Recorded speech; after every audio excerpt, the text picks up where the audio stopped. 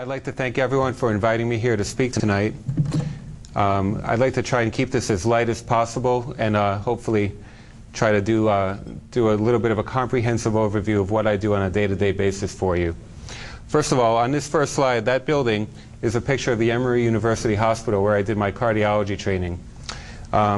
Emory has been established as a major cardiac center for decades now, really over a century. And we're very proud of the basic and clinical research that goes on there. We like to offer it in stark contrast to our brethren to the north at the Mayo Clinic. I like to keep this to a medium length. I don't want to make it too short, so that I want to make sure that we cover all the basic things that I'd like you to know, but not too long so that you fall asleep. First of all, why is this important? Well, for the last number of years, if not decades, heart disease has been the #1 cause of death in this country, followed by cancer, stroke, and then lung disease, and you can read the rest.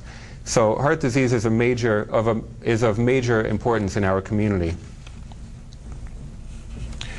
Heart disease is typically caused by atherosclerosis, which is hardening of the arteries.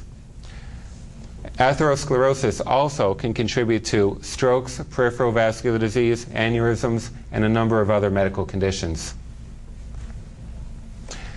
So I'd like to start with a quick case presentation.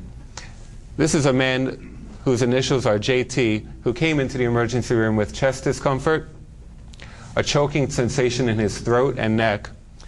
He felt sweaty and very short of breath. In the emergency room, his heart rate was actually slow and his blood pressure was low at 88/54, and his respiratory rate was 24 breaths a minute, so he was breathing very fast and hyperventilating. When we took a look at him, he was cool and clammy, as if he was in shock, and it was clear that he had water in the lungs on physical exam, in addition to a loud heart murmur. Now, in the emergency room, the first thing that we would do is what's called an electrocardiogram, because it's very rapid and often very diagnostic. And these waves and squiggles might not mean a lot to you, but we can glean a lot of information from it. These leads over here show an elevation of this line, which is really classic for and diagnostic of a heart attack. So one thing that we might choose to do is an echocardiogram, and this is an ultrasound of the heart. What we're looking at here is the top wall of the heart, or the anterior wall, a couple of the valves of the heart, and the bottom wall, or the inferior wall.